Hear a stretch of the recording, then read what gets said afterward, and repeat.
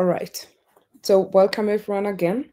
Let's go through how was yesterday, what were we working on, and what have we managed to achieve? What's the progress so far? Any blockers, any support needed? Please raise it as you speak because I'm pretty sure our fellows are ready to help us, and even our tutors are here as well. So yeah, let's go through it. We will again start with people who are ready to speak. Yes, Mick, yes. Everyone can hear me. Yeah, we can. So yesterday, after attending the lectures, I was able to look at the resources given. So I had time to grasp some concepts about the given and different components and what we were supposed to do. I think I have a clear picture now. And after that, we had a meeting. At the night, we had a meeting. Me and my teammates had a meeting. And we planned some things to do. And today in the morning, I was assigned with a task of data cleaning. So I managed to clean one JSON data. So if I can do it for that, I think I can do it for all of them. That's my progress so far. Today, I'm gonna write the submission document and hopefully make more progress on the data cleaning.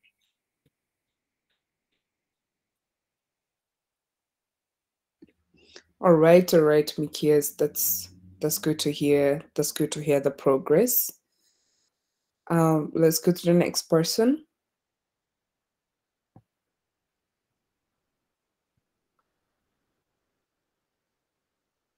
Mikias, you can even nominate the person you want to go next.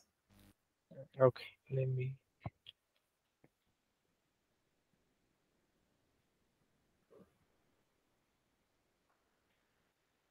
Oh, I can see we have Carol on the queue. Carol, you can take over. Okay. Good morning, everyone. Um, so last night we were assigned tasks, and I also got the data cleaning part. So I'm just trying to. I've been trying to automate the whole cleaning process, and I've succeeded to a point. Just going to finish up. Uh, I'm just going to finish up that right now, and go to the income section. Thank you. Great. Everything going well so far? Any blockers, any support you need? Sorry, I didn't get that last one. All right. That's great to hear. Anyone else who wants to go next? Pascaline, I forgot something. Can I go? Yeah, you can. So while trying to clean the data, one thing that I noticed is I was following Nathaniel's tutorial, yesterday's tutorial. Like, there was some code on that. So going over through it, me and my teammate, what we realized was when trying to clear out the emojis, when we try to pull that function, all the space between the text is removed too. Maybe it's just me, but I faced that kind of issue, and I went to the code, the Nathaniel's code, which says remove emojis. Then instead of using an empty string, I made it a space, so that worked for me. If anyone else is having the same issue, they can fix it like this.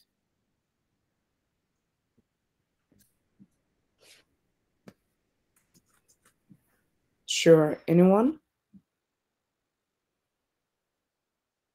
Yes, Mubarak.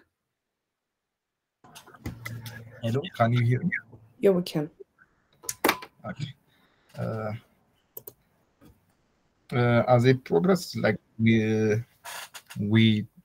talked with our meet, and we took parts and some of us were researching, and what I really want to ask now is, uh, do we all have to generate public and give to us, or team leaders can do that? The first thing to get access to the AWS servers. Sure. Mtina, are you with us?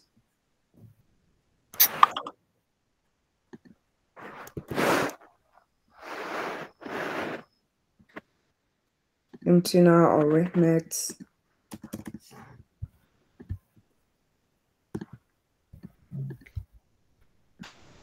All right. The other one is it's going fine. Mm-hmm. That's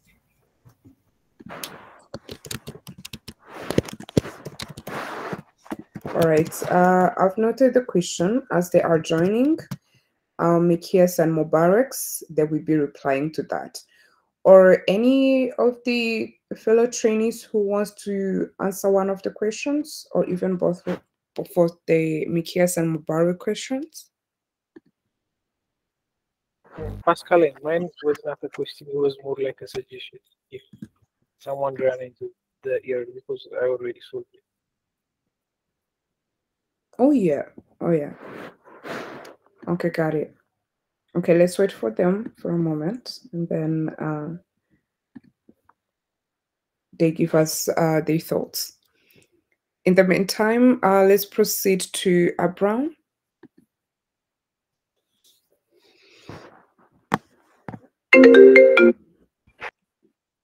Good morning. Good Can morning. you hear me? Yeah, we can. Okay.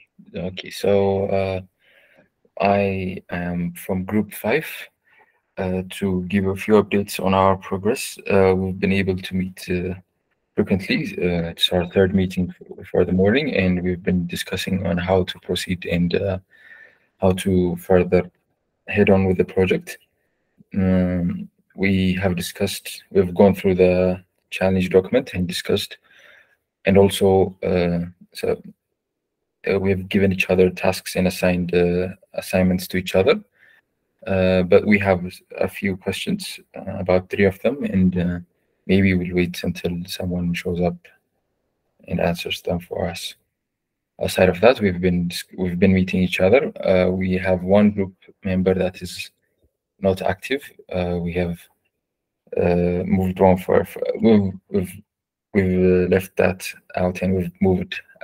We're continuing as a group of 5, and that's from our end. When there's someone to answer, we'll ask our questions. We'll come back with the questions. All right. Thank you. Have you let the tutors know that you have one of the team members who's not active? Yes, I mean, I have notified Rodas through the Slack messages several times yesterday. I'm not sure if she has seen it or not, but yeah, we have to continue with our work. We can't let that hinder us, right? Yeah, sure. All right, keep it up. We have more people.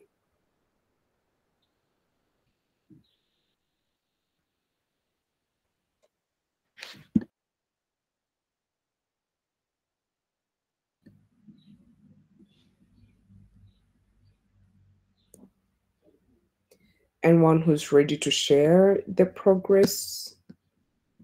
Any questions? Support they need?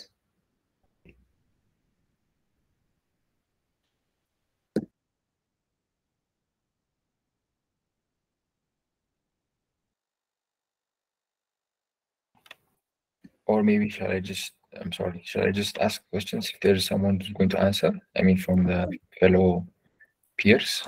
Absolutely. Okay, so yesterday a key was sent to us. I just wanted to know, can everyone of the team members use that without is it capable of allowing everyone to use it at the same time, every team member?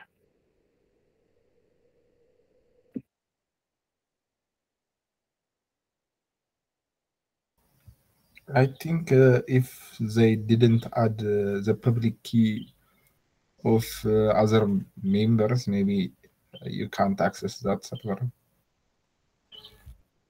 It is just my opinion, but I think since we have to, I mean, every one of us should practice fine tuning. I think we should all generate the key and try to use it. But that's just my opinion. But it kind of makes it that every one of us tries, not only the team leader or one person.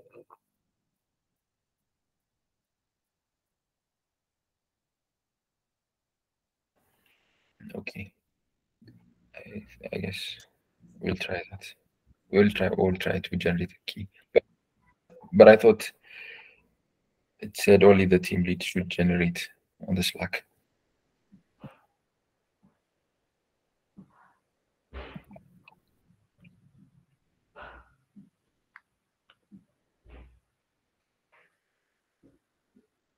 Okay, let's have Mtina help us.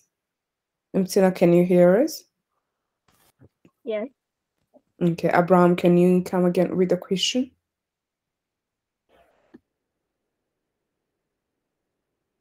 Okay, sure. I was just asking, can everyone use the key at the same time? All team members, can they work on it at the same time? Or is it only for a few, or a team lead only? Sorry, can you say again? What key are you talking about? Yesterday we were shared with an AWS, I'm not sure, using SSH key for AWS. Oh, okay. No, the thing is that each one of you, every one of you have to can have an access to this to the AWS instance, and each one of you should have created their own keys from their devices, and share the public key on the form. So you have to sign using this form that was shared by Abel on the channel. You have to each one of you have to fill it, share their public key that they created, and then they will get an access. So each one of you can have an access to the instance. If you are facing problems, like some of you may be facing problems, cannot access the instance, then maybe okay, yes, you can depend on some of you that can have, but in principle, all of you should have access to the instance. So, are you facing particular problem? Yes, Rodolphe? Not, okay, not really. Yes, good morning, and Tina. Good morning, Pastor, and everyone. Yes, I do. I'm facing a particular problem. I cannot log in into the Jupyter Hub. Cannot log into the GPT Hub. Can I see my screen? Yeah, but I'm not sure I can help you with that. But yeah, you can share it. Maybe someone else can help. I'm saying because I haven't tried, I haven't used it, but show me to see. Okay.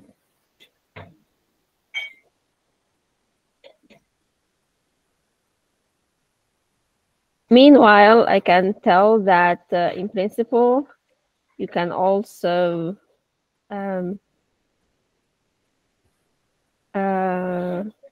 okay. I'm just reading what's here in the document. Sorry. Can you see my screen? Yes. Okay. So, as Yabeba said in the channel, I feel this is the configuration file I have created it, and I fill it. This is my username, and I put here the where the identity file is. For the private key. So I save it, and after that, are you able to sign in? Yes. So I was able to connect by using SSH G4. G4 is my group. So that is it. And after that, I try to log in, and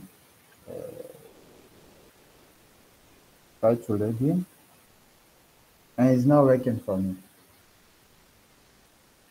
I don't know why.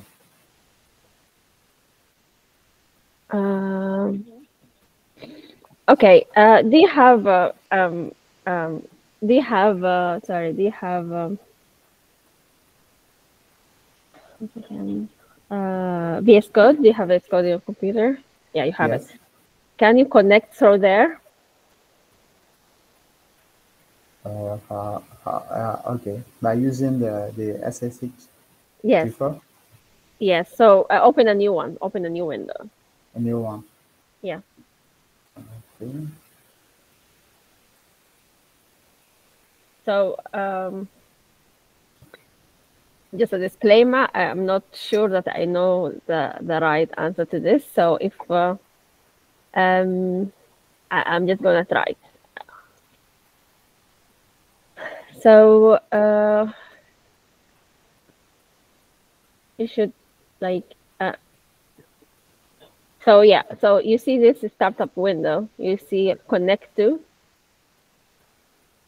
in the this like this welcome window, you see like the one that is open in front of you, and open a new file, open a folder. You can see like there is connect to, so you can, yes, the last option. Okay. Yes, and you have SSH.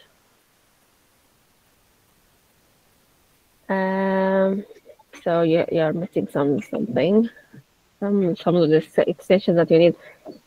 So you can use, in principle, you can use if you connect this or SSH in within VS Code, you could be able to like use Jupyter through here. Okay.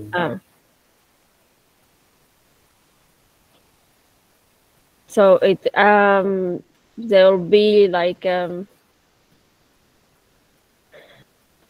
think installation is okay. this type SSH here. Or did you press connect to? Yeah. When I click on connect to, it was saying installing. Connect to host. Yeah, yeah. Connect to host. Yeah, remote. Exactly. Okay. Yes. I think. Okay. Good.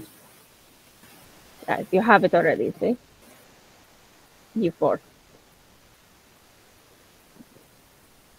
Open the new window. That's all you right. So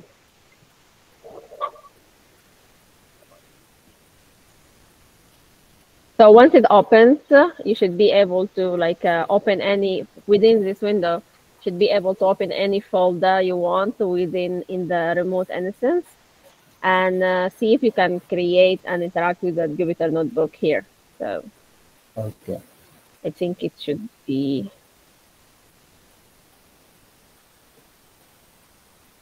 Yeah. So yeah, once you open here, if you open a folder, for example. Yeah, you can close the. Okay. Okay. You have to open a folder first. To close the others. You can close others if you want. Don't close the one that is connected. I think it should be this one. Yeah. Yeah, this is the right one. Okay, so yeah, open a folder. Shows the option to open a folder. No, in the startup, yeah, okay, it's here also. Okay. Yeah, control. Yeah, so you see, this is My username. Yeah, this is your username. Yes. So you don't have any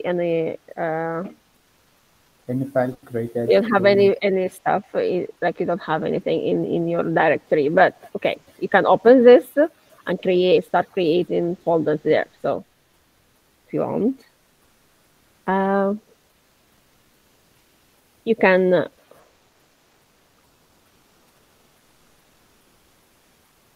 I'm not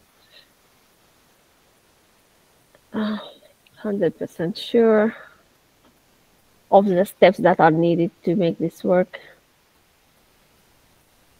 So this is your home folder. But you could start working, create a folder and working together. But Actually, the thing is,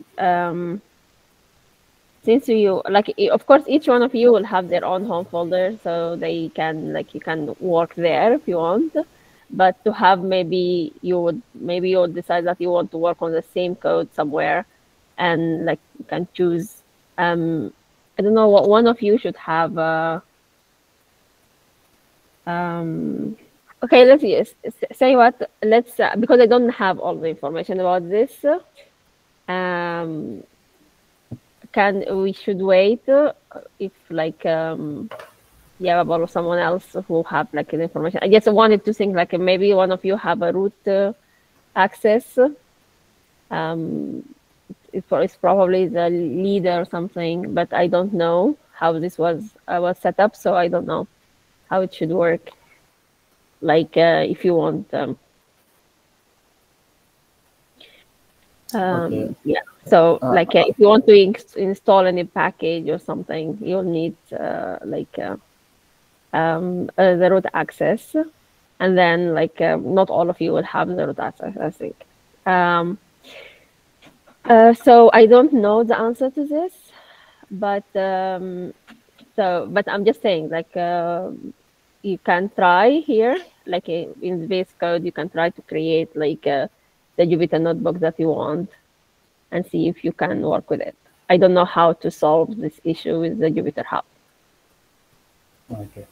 Yeah, I'm sorry if my answer is not complete, but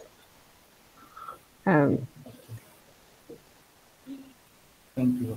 By the way, yeah. while working in here, we won't create any. If you want to work on GitHub, okay? Yeah. In because we are working on in a team, we will create an organization when we will be working on it. So how, I mean, it will be separate. We'll be working over there, and when it comes to fine tuning, the model will come to the Jupyter. I mean, we come to the cloud here and work on that. I don't really know how we can. Yeah, of course, yes. So you have of course your code will going to be in a repo, right? Working separately, each one of you can choose to work locally or on the instance on the code that's on the repo. So you clone it, and each one of you works on different branch or a different part of the code. The part of the notebook or the code that will actually do the fine tuning, this one that requires to run for a long time, maybe it will take some time, and you need it to run on this parallel. This thing that you can have it central in someone's. That's what I was talking about, having a root access, because one of you will have the access to his other how to do this. I'm not sure okay, we can choose that one of you can set this up in their home directory, and work on this fine tuning. Instead, each one of you try to do that. It's not efficient to do that locally. I mean on the instance, but you have copies of it. So you can choose one of you to run the code, to do the actual running, not just the modification. So, does it answer your question? Somehow, yeah. Okay, yeah. So yeah, I'm sorry. So there should be I will ask, or maybe you can ask, on the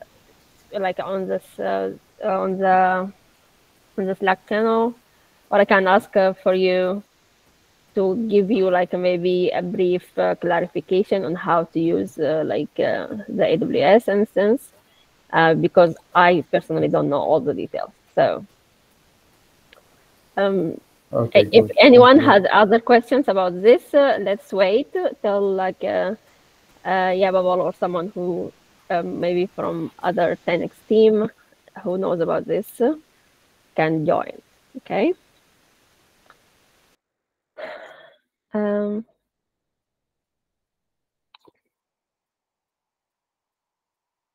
There is connection. All right. Mubarak, was your question also regarding this?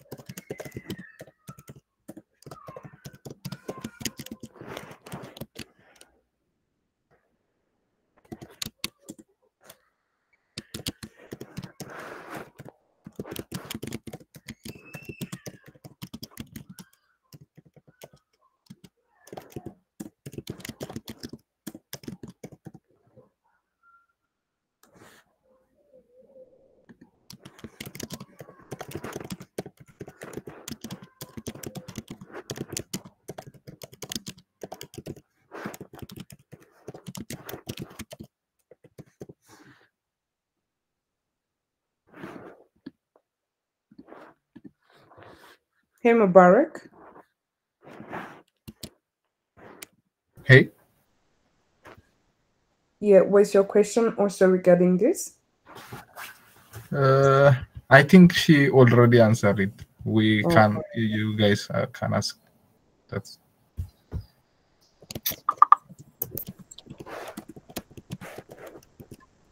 All right.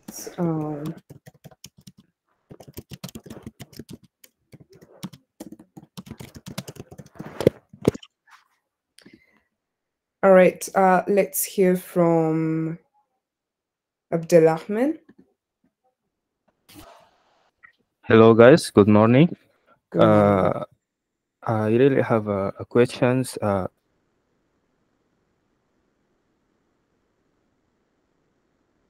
Make me some confused.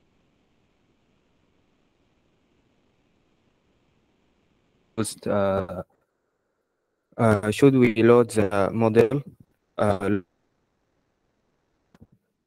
fine-tuning it using this AWS GPU?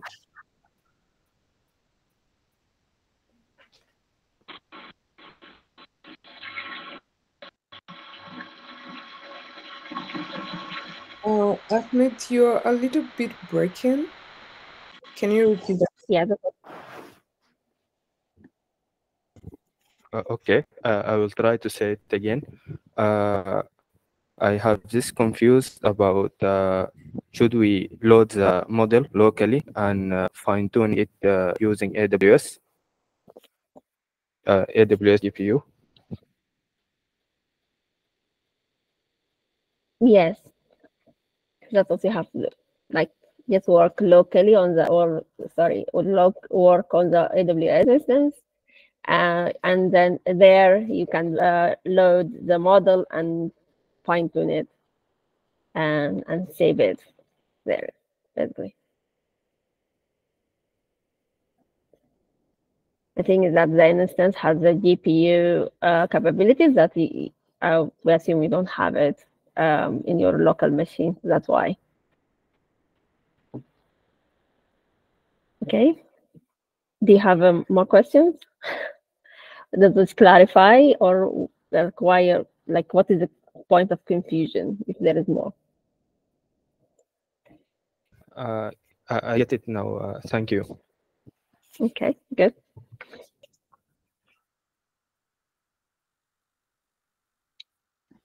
All right, Ahmed.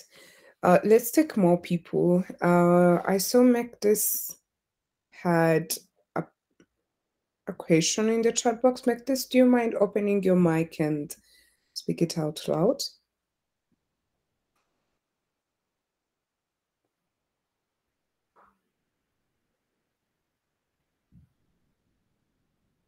I'm here as well, just Basaline, there are questions I can answer. All right, thanks for joining, Yabi. Rodolphe had an issue, had a question. Rodolphe, And Abraham, yeah, anyone can start. Abraham, you can start.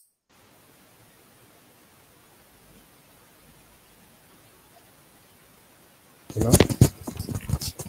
Okay, good morning.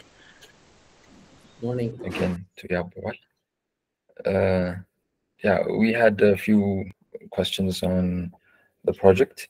The first one is, well, when we are fine-tuning the model, what is the end task? Are we supposed to prepare it for a question and answer pair, or is it supposed to generate the next word on the final display for the ad content ad? And the second question is, we were planning to use another pre-trained model that seems to suit us very more in a better way. The Gary model, we were planning to use that, and we wanted your advice on that. So, I mean, not so. Which model is like? Can you specify which model like you want to use, just so that I have an idea? The Gary model, the one specified on the, I think it says Llama 2 Amharic. Yeah. So you want to use that over another one? You mean? Yeah, we were planning to do that. And what do you think of that? That's okay. So, but what were you first? What were you planning to use, and then what are you trying to use now? We were planning to use the Llama 7B, the 7X B. I think I'm not right about the model name, but okay, 7B. Yeah, when we instead tried of that, to test to it, use Gary. Yeah, we tried to test it on the Hugging Face chat, Hugging Face chat, and it seemed that we didn't really get a satisfying answer or generation. So we just wanted to switch to this one if it's possible. I mean, I think as I was saying, I think that's possible. It's not if you are within Llama. I mean, yeah, it's, you can use Gary one, because Gary has just basically exactly fine-tuned already on the base, Facebook base Llama 2. So in principle, you know, it's still the same. It's just that fine-tuned. I think there shouldn't be a problem. But don't assume that the Gary model is also just sufficient only. You still have to fine-tune it probably or make it work. Yeah, I understand. We have to further process it. I just want to choose it as a base model. The part that's maybe just we have to think is identifying why something works and why something doesn't work is also a good thing. It's like, so for example, the Llama 2 model is just a base model, and anything that is customized on it is, of course, because it has seen now many Amharic other data, so it should in principle be better, but test it in such a way that actually it works for you as well. Because if they showed a lot more non-ad and something, I mean, as long as it, you objectively say, okay, I am going to use that because it is better. I have proved that even if I customize Llama to just the usual, like on the base, I will not get the same result as the one that customizing on Llama to Amharic. I think that's a better way of putting it. But just simply switching sometimes, because you have now a resource, you can fine-tune both and you can check as well. So instead of just trying to select based on only, I think we have done that already. We haven't tried. We have tried the Amharic one yesterday. I think Nathaniel was trying, so I will ask him how much. But for example, it seems they don't include their tokenizer in the model, so which means you're going to be struggling as well when you fine-tune. So we will check that, but check that. Just it's important to have an objectively why you choose something. But as long as that, I mean, we don't have a problem whichever you choose, such that it addresses the objective. So you're going to be fine. I don't want everyone, of course, to think, okay, the Gary Amharic is good, I'm going to use. I mean, if every group uses that, you lose the advantage of experiment, and so I would be very much, of course, still, if you are within Llama, you can use it, if your group chose Llama, you can use it. If your group chose some other model like Mistral, whatever, you know, even if you might not get a good result at the end, but it's a really good experiment to do.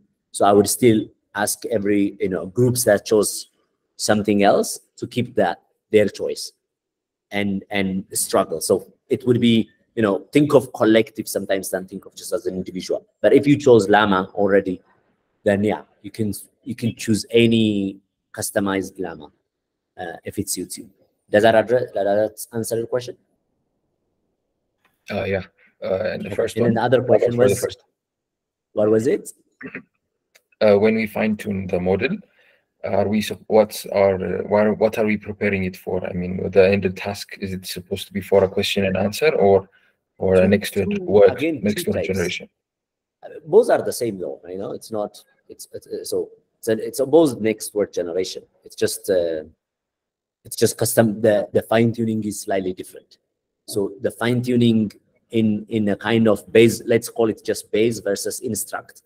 You know, so you are asking what kind of instruction should we train it for, and whether it's a chats, whether it's, you know, a much more Q&A, or whether it's something else. But in all of them, it's still generating one word. So in that sense, you shouldn't be confused.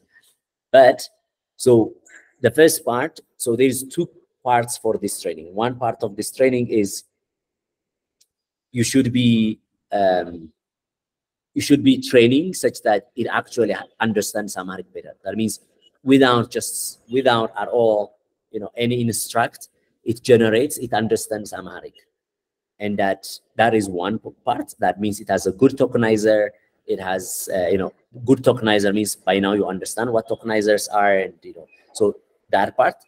And the second part is, of course, the most important we want is the Q&A in terms of RAG, right? So basically, we want it to generate, given a certain context, so this is called actually that Q&A. Just there will be a context, there will be a question, and the question can be, and it's actually not Q&A, it's maybe it's summarization, because you are trying to summarize summarization and generation. So I'm not sure what that is, but it's suiting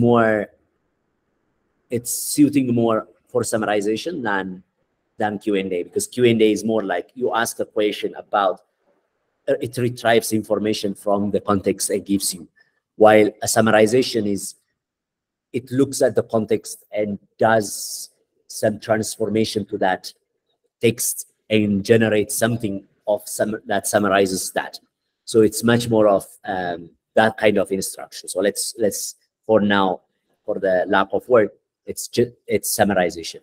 But I think I would say, instead of summarization, you should just say it's ad generation, you know, or promotion generation. So you should be, the second part of your fine tuning should be on that. Does that make sense? Yeah, sure. Okay. So it is the second part is instruction, and that instruction, it's called ad generation, or just summarization. So the two are closest. The closest known is summarization. Okay. And there are other hands, but is that Mubarak and then Reddit?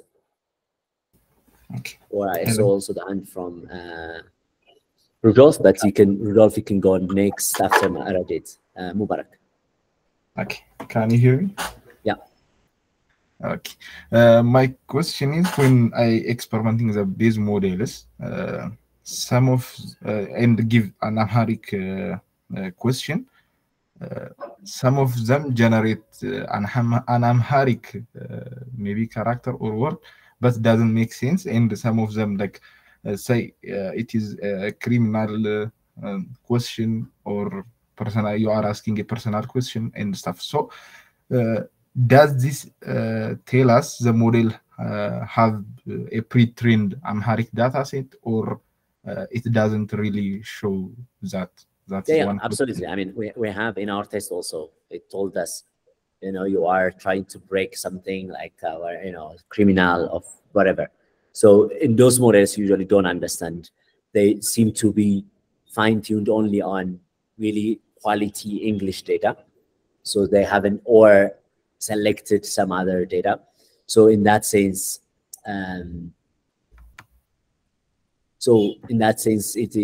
it might be an issue, like, because they don't have at all, they haven't seen at all anything Amharic. And you can still fine tune them using a different tokenizer, but it might be a place where you say like, okay, it hasn't seen anything of Amharic, so I might just try something else. So which model was for you, like doing that? Amazingly, the Llama 2 was saying that, to be honest, and I'm amazed.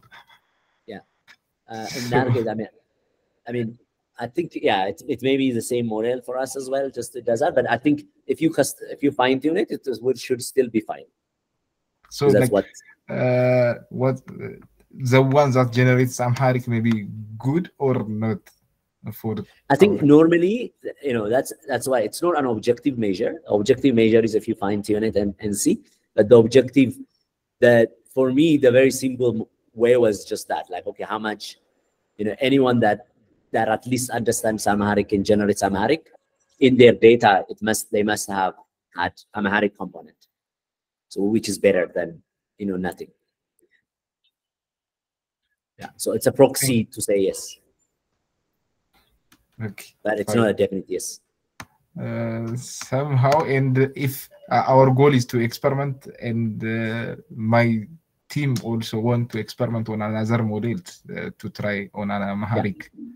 So does that affect our goal if we experiment, and if not, even though we didn't get a good result? Does it affect it's not. That's even encouraged. As long as you do meticulously, like just put effort, not just try it. But I think that's good. Yeah, that's what I was saying earlier. It's not about only, we try enough, as I said, that one at least works. But just it is good that you experiment, because then you gain a valuable insight that will improve further. So for example, then after that, we might all focus then on that one model that works, knowing now with the lesson of what doesn't work. So thinking in a group is good, and therefore I would say experiment. At least every group should experiment maybe two. One that you choose, and one at least you think is interesting, but you will learn a valuable lesson. Okay, so do we have to change on the document the model we choose, or? I mean, keep that one and maybe experiment another one. Okay, fine, thank you. Yeah, so that one will tell us at least this model has been experimented, and we know that for sure. Okay, good. Radit? Hello, everyone. I was about to ask about the data labeling. So in order to have a model that can, that can do something more than understanding the Amharic language, so we should use the labeled or the tagged data, right? So, and doing all the labeling manually is kind of impossible or tiresome. And so we can use another methods like using GPT-4 models if it is appropriate. I don't know, but we can just train or fine-tune the data with that. Let me say it. In every case, then nothing beats manual when you want to get a very quality data, because at least, that one you are sure. But for testing and sometimes doing, it's also, of course, but it's going to be very expensive also to do so much of the labeling using GPT-4. But I would advise, exactly, it's a mix of them. So don't really, it's ultimately everybody thinks like, okay, I'm going to be smarter by doing this, but the manual label is inevitable. So at least plan in a group. I think we might provide as well, Natib probably is preparing a tool that will help the labeling. Plan at least 1,000 just to label by hand in a group. And then The rest we can try. Of course, anyone who finds a good method with GPT-4, we can also do it that way, some of them. But I would say it's not just, don't try to just only do with GPT-4 or other techniques. Just do the manual as well. Aim for 1,000 at least from manual ones, because that way you will also find it, you know, a comparison whether actually GPT-4 is making sense or not. So like what you advise is some of us, I mean, if we have planned to start the fine tuning by now, so you give us advice to start the fine tuning by already labeled data by doing them manually at like for the time being. Yeah, exactly. So I think it's definitely, it might feel a bit overwhelming, but it's not. And we do it all the time. You know, it's boring, but just get it done. And it's not going to take that much. You know, it might take 2 hours, you know, to go through like and then label them. Some of them. And if, you know, one person can label 100, 200 easily in 1 hour, or maybe just in 1.5 hours. Of course, if the team doesn't have that many people who speak Amharic, that's a problem. So I would say just, but for teams that have that, do it more. Like, let's say one person should do that, spend 1 2 hours, and it's going to be very valuable. So I understand what you're saying. I really got the point. But we were, at some point, we were thinking to just use the label data for the fine tuning and to use the label data for the RAG thing, you know. So, yeah, but, so again, there are 2 things. Again, here there might be some confusion. So there are 2 types of fine tunes that you need to do, probably, to get a good result. And that's an experiment, right? The one part is just the unsupervised fine tuning. The unsupervised fine tuning means every data you have, still keep, of course, some data for test, you know, otherwise we need to get another data for test. So if you use everything, then we should give you another data for test. But that one, the unsupervised fine tuning, is to help the model understand language, like Amharic, better. It's tokenizer, its generation capacity, and all that. And then there is another instruction fine tuning that's much more to make it suitable for a particular, in this case, art generation. That part is supervised. And for any supervised learning, you need a label. Then there is another component. It's called RAG element. The RAG element is much more, now the model is capable of generating Amharic ads because it's good. Now you have trained it, but you want to customize the ad, what it is generating, you do RAG to give it context on, you know, how it should generate that ad. The RAG is just building on top of that. Does that make sense? The 3 components? Yeah. They make sense. So yeah, so it's exactly. So you will need a different label data for the RAG, because in the RAG, you know, it's much more, you have a label data, but on top of labeling of whether this is an ad you want to generate or, you know, compute similarity, you also need some information about, you know, the campaign, the product, and the, you know, the brand. All that information should be given together, and then it will generate. And then you might say, okay, how much of the generated and what is the ground truth, you know, how close are they? And that's the RAG part, is the RAG labeling is for that, you know, that one. But for the instruction fine tuning is slightly different. It's basically, you only need to tell it, you know, smartly, okay, which one is, for example, an ad, and all that, and generates, continue the, you know, here is an ad, a start of an ad, continue the next one, complete with the next word. And then you give it just, you know, the whatever you have already within an ad, then you give it as a label. So things like that, you're giving it instruction, and then you ask it to generate. So that one is a supervised fine tuning, and that part is usually called instruction fine tuning. And then the unsupervised fine tuning, that one is basically for the capacity of the base model. Okay. Good. Thank you. I think these are important questions, and if there are people are not, if there's still confusion, I think this is a good question. I like it. Okay. I think was that then Rudolph, and then Or was that no, Rudolph? You don't have question? Yes, yes. Yeah, go on. Good morning, Abeba. How are you? So, my question is regarding the login to the Jupyter Hub. So, if you allow me, I will share my screen. Yeah, okay. I didn't hear. What is the question? Sorry. Okay, I'm not able to log in to the Jupyter Hub. But did you SSH? Yes, yes, yes. Okay. I did. And maybe you can share it. Just yeah, so it's easier for everyone as well. Okay.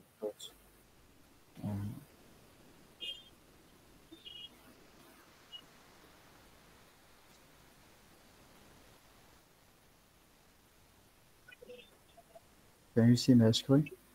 Yeah, we do. Okay. So, but first, just can you show me the SSH?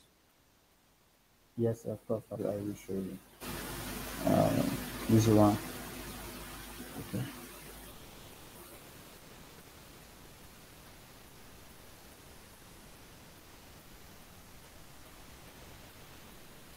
Did you see?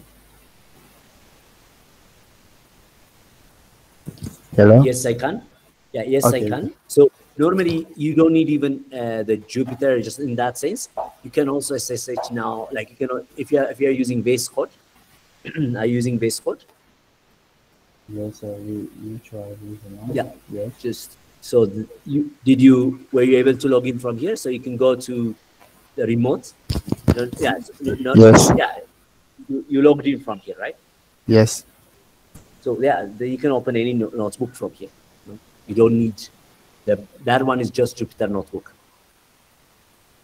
Okay. So you can work from here because you seem to have logged in as well. So it's not from the terminal, but did you just connect? So if you go to, it's called the remote on the left side, some of the icon, and the icon, which is the square icons, is not the window icon, is the. So if you just go to the window, like to the left menus, and then down, the last one. The last one. Yeah. So that's a remote explorer. Yeah. And then you would get your G4 there. It should be, if you put it in .ssh config, it should come. So can you, yeah, so then it's connected to G4. Oh, yeah. Yeah, so you can work from here. You don't need to do, if you can now open file, then you can basically open folder. You can basically work from here. You don't need actually the notebook from the browser. From the browser. Okay. Yeah, there's no need. I mean, only I did that one for those people who want to connect from the browser, just like Colab. But in this case, you can actually connect with your base code, and it should be fine. Okay, good. Thank you. And the only reason that this might be, if you just type, I mean, if it's G4, maybe type the one I'm gonna send in the text.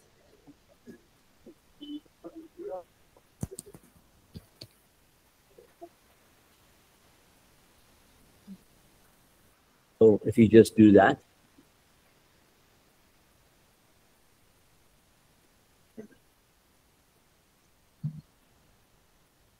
Okay.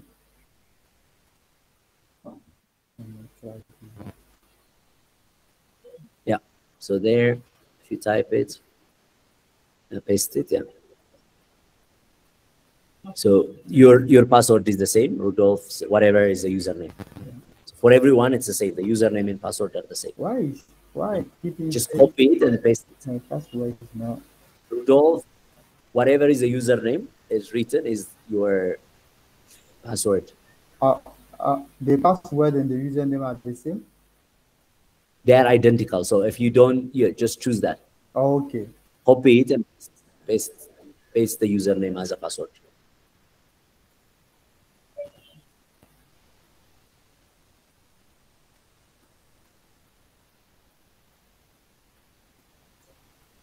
Yeah, now enter. Yeah. Yeah.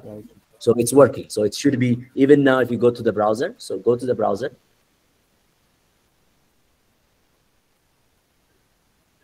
Okay, so type, exactly, it's there. So no, you don't need to do anything. Just now type paste and also paste there. Perfect.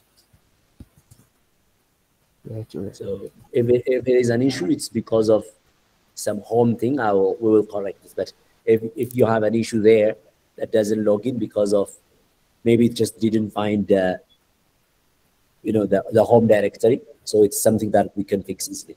Okay. But in principle, that's it. Okay, good. Yeah. Yeah. So that part is maybe just a very small home directory not found, but we will fix that. But you can work with your base code in any way. Okay, good. All right. Another question is from a teammate. He tried to SSH and he didn't have access. The outcome was a permission denied. Yeah, because if the person does send only their key after I sent, we haven't updated. So whoever filled the form last night and until this morning have an access, and the others should wait because I have to update now. I have to create user home directory for everyone that's new or that filled the form this morning. Okay. So it should be that. If you have an access, I think in your team, probably you are the only one, as far as I know. You are group 4, right? Yes. So let me just check. In group 4, yeah, I mean, I will check that. Most likely it's that one. Okay. And okay, if those people, okay, so maybe Alexander, did you send, okay, let me just, actually just so that, which group 4, let me check again. Nice.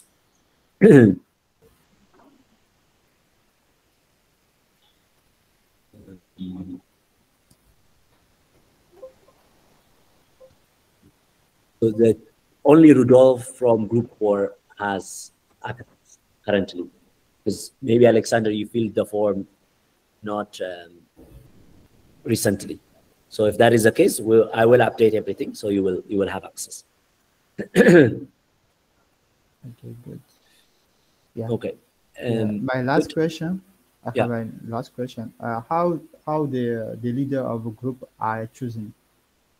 I think you guys choose who is going to be really like who should be, and or first is voluntary, and if not, basically by vote them, like everybody assigns to everybody who should be the leader, and the leader should be more coordinating. So everybody should believe that person.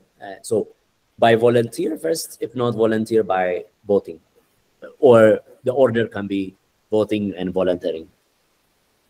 Okay. You choose them. I mean, it's exactly like it's an experience in itself to be a team lead, and you can write it in your CV. So people should volunteer in principle. Okay, good. Okay. On a single GitHub repo with branching and merging, yeah.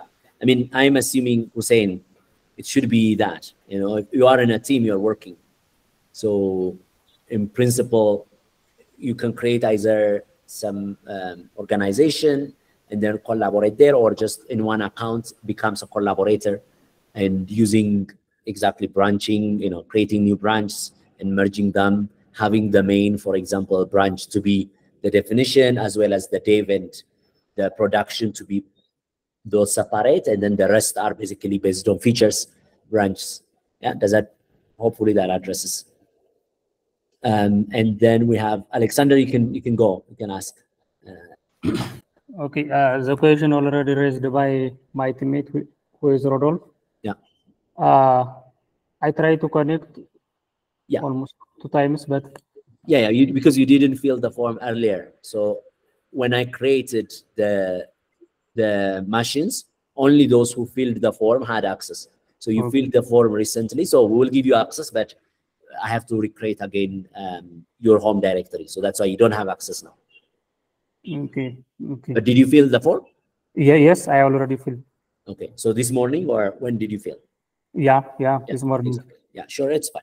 It's fine. It's just that I had to create, and I had to create with the people who had already filled the form. So that means you will have access just in a couple of hours.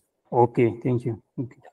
And if anyone hasn't filled the form, you should do it so that you can have access. I will probably in 1 hour, I will create all the people that has not been created already, and I will update. Okay. Mubarak or Abraham? Abraham, and then Mubarak.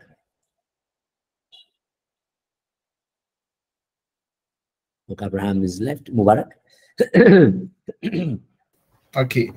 My question is, after using the nails code and cleaning on the .txt file, there, if the channel have an English message, it still have an English text. So is it better to remove that English text, or it so. doesn't matter?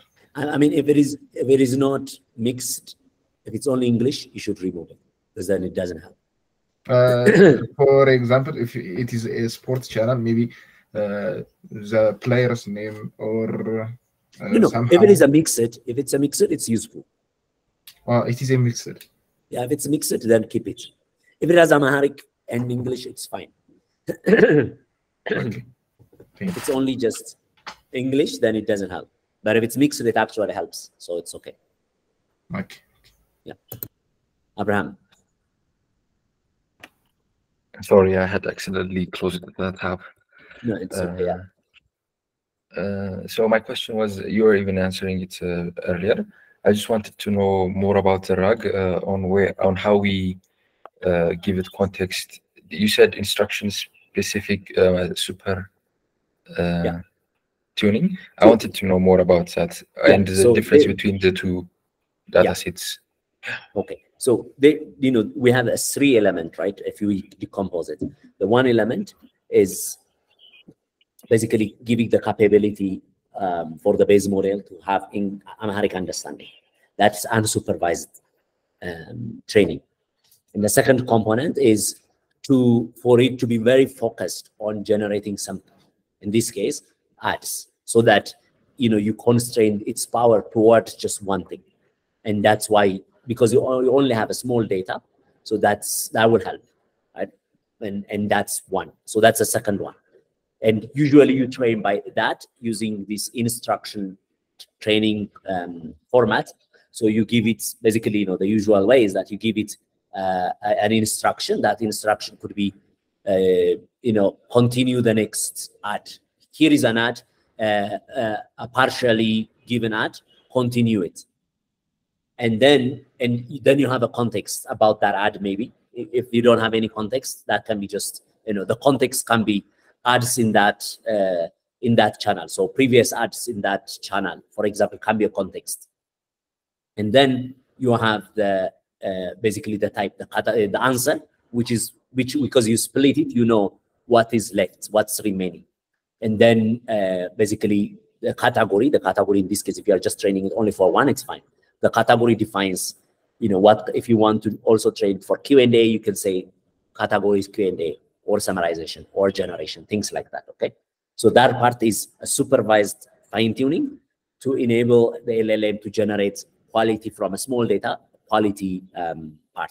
Normally, you don't need that one, because that, many LLMs, if it was English, you don't need to fine-tune, because you can actually generate it using in-context learning. It's whatever GPT-4. But in our case, it will help definitely that one, that component, that layer of fine-tuning.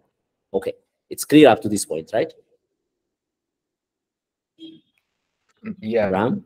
So yes, can you hear me? So the 2 components are clear, yeah. Yeah, the 2 components are separately clear. So how do we? I mean, we use the same the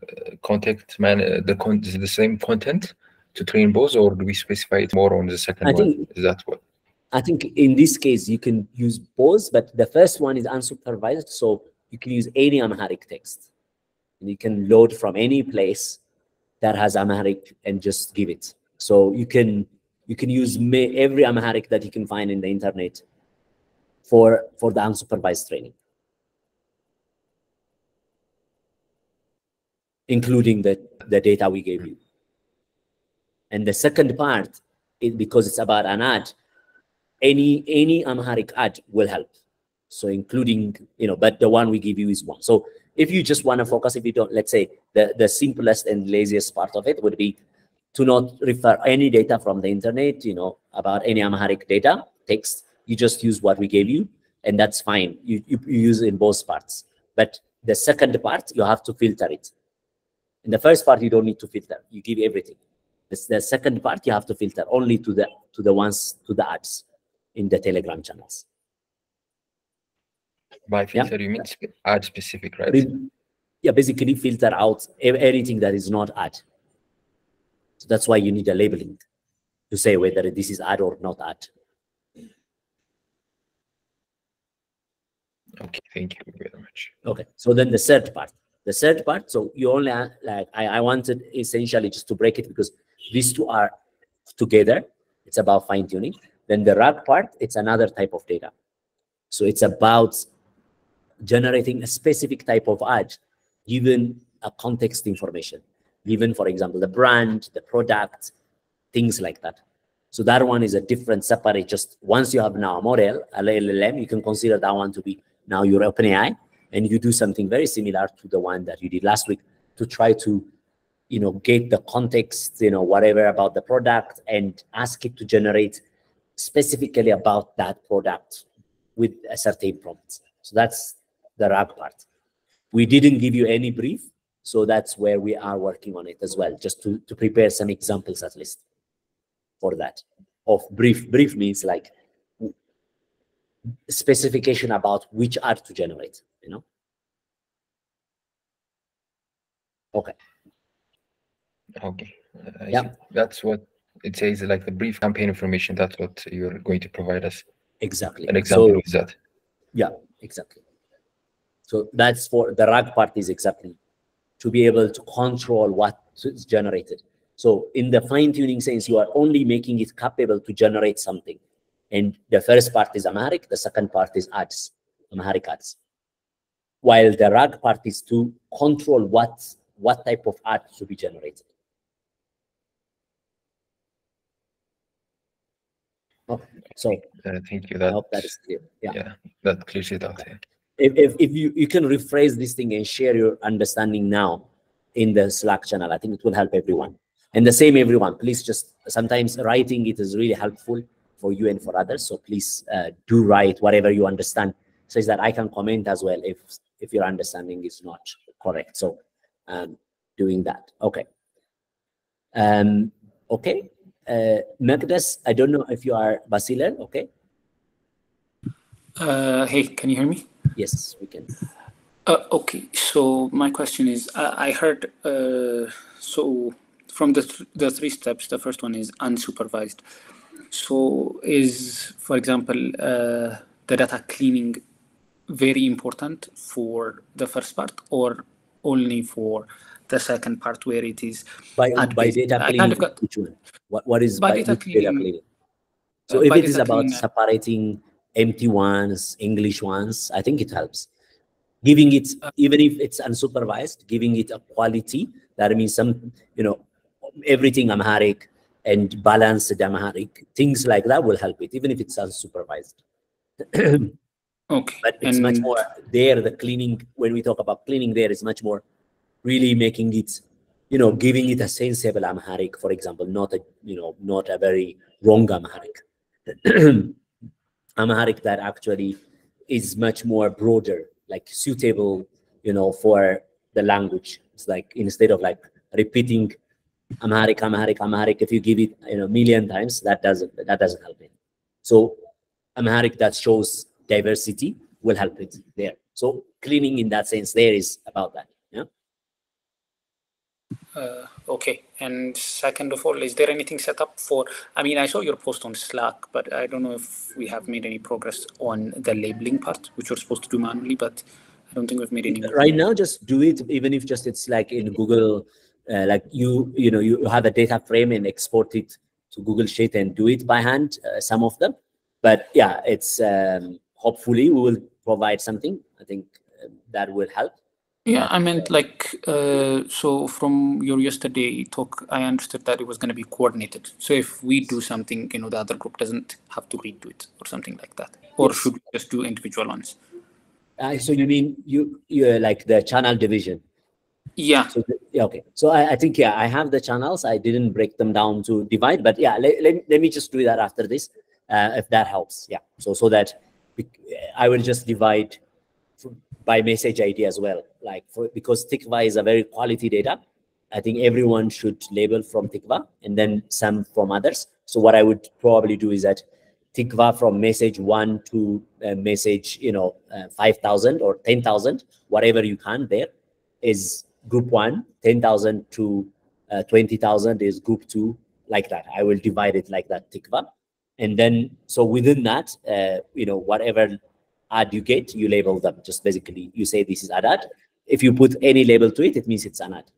And then the other channels, I will divide just the channel names per group. So I will just post that also in Slack so that it's coordinated. All right, perfect. But we all knew you will use that for the second part. So now we should focus. Yes, so exactly. The first part is mainly would just be cleaning the data generally and then putting everything in. Yes. All yes, right. correct. Thanks. Yeah. Okay. Magdas, I think if you still haven't, let's just, I think you should have, because you are, in which group are you? And I remember, I think you have sent, not sure which group is. Oh, Magdas is in group 2. She's in our group. So I think she's the only one actually who has access because of like, so she should, in principle, I think this 38297, I don't know where it comes from, unless she aliased it. That's it seems the port is wrong, but in principle, I think as you have seen you can just connect with base code. That should be easy as well. And from there, once you SSH, you can basically clone your repository and work with that, and that will be coordinated. And everybody's roots, that means you have root access. So if you do some sudo, then, it will ask you for your password, and your password is your username. So it should be fine. Okay. Yeah. Coordinate within your group how to use efficiently your machine. And we will see if we can also connect the different groups such that ultimately, when you are running a production in parallel, you might be able to use. But that one I will not promise if we will be able to do it or not. But that could increase your GPU access from 1 to 6. That will help. Okay. But I think hopefully that everybody's question is answered and everybody is happy to at least start. I know some things are slightly late, whatever, but hopefully you have got everything. Okay, great. Then I'm done from my side. Thanks, everyone.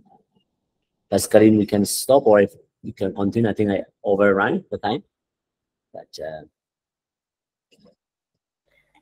yeah, just one small remark. So the tutorial that is going to be like in 40 minutes. So like it's just delayed by 1 hour.